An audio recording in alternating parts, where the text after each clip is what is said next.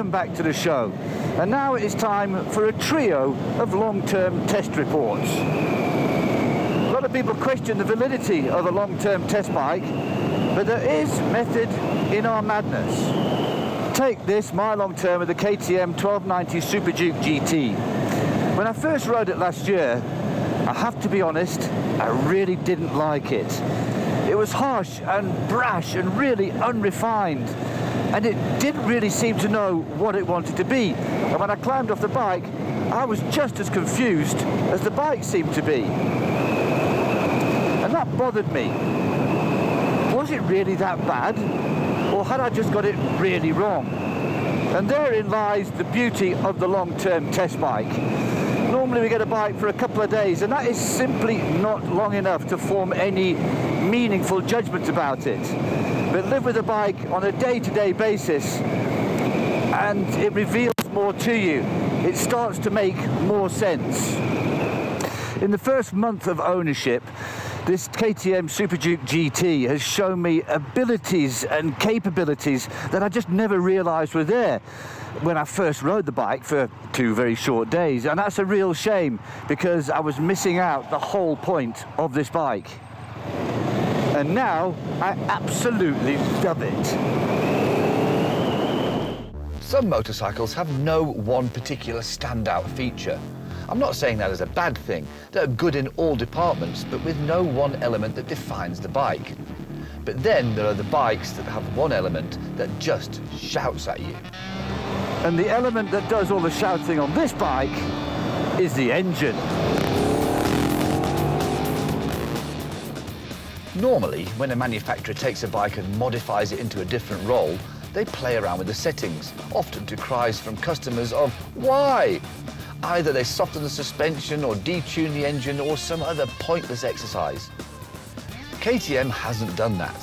This is the same insane motorcycle that the 1290 Super Duke R is, but with a lot more practicality added. The chassis remains sharp and dynamic.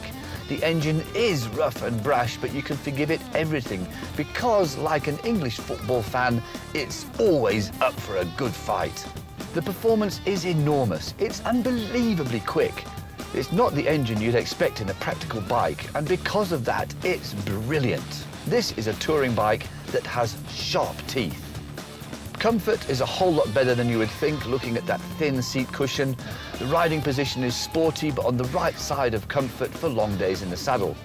Wind protection is good without being spectacular, but at least there's no buffeting. The 1290 GT is not perfect.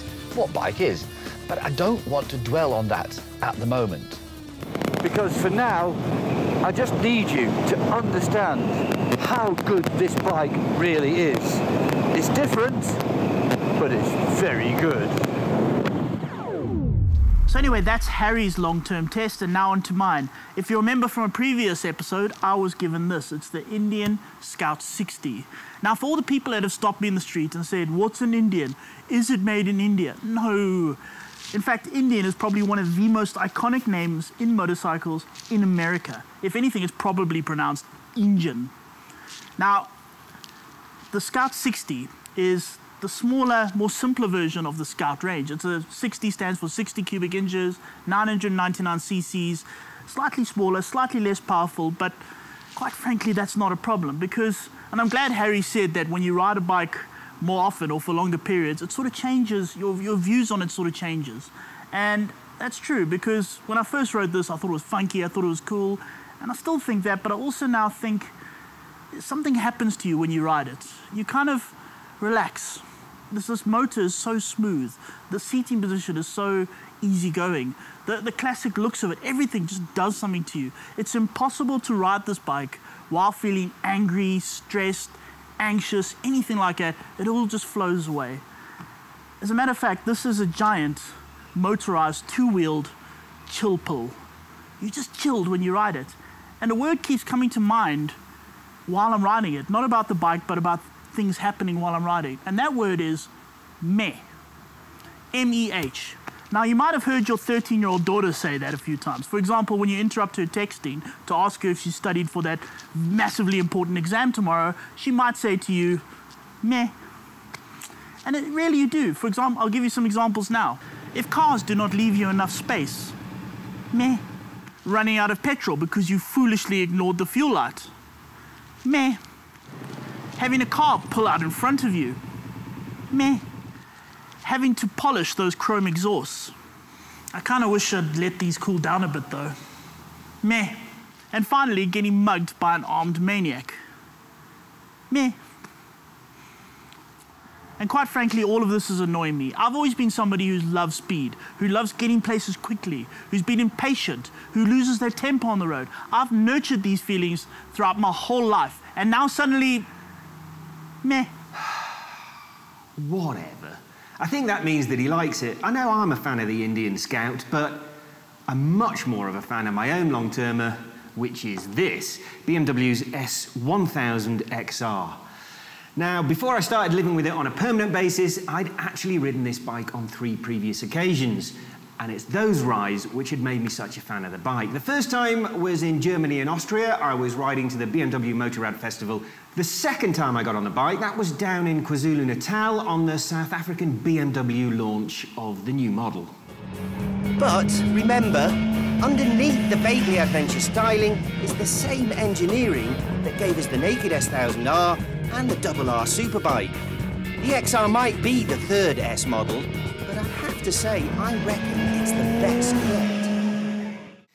And finally, I spent a lot of quality time with the XR on a long-distance cruise down to Port Elizabeth. As you can see then, I've never failed to be completely impressed by the XR on whatever journey I've undertaken on it.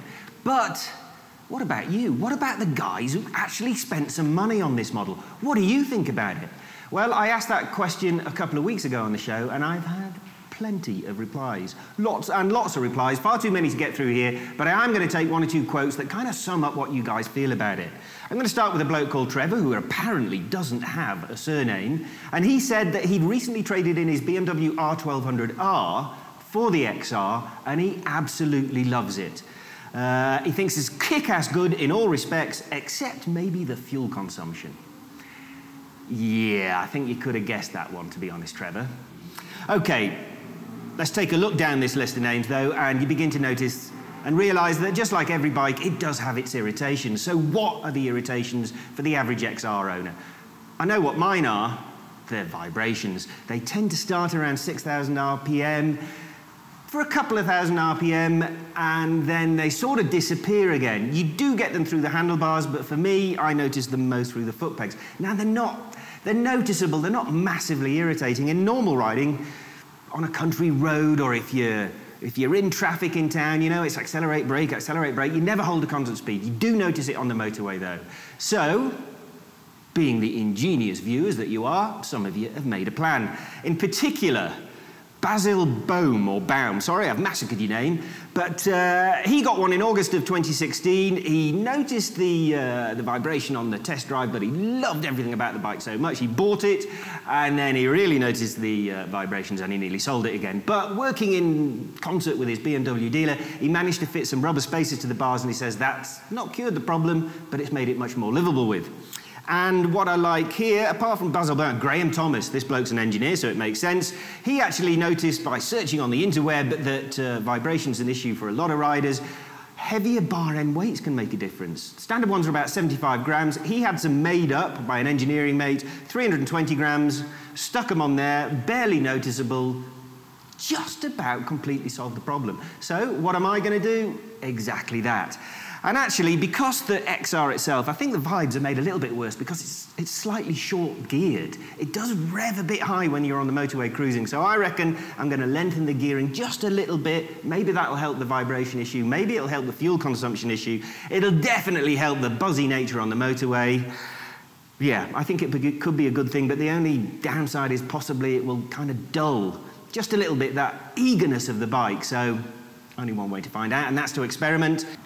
Well, that's all we've got time for on the soap opera that is the bike show, and we will be back, of course, next week with more new bikes, more new products, more news, and the extraordinary sight of Donovan on his hands and knees scrubbing the office floor.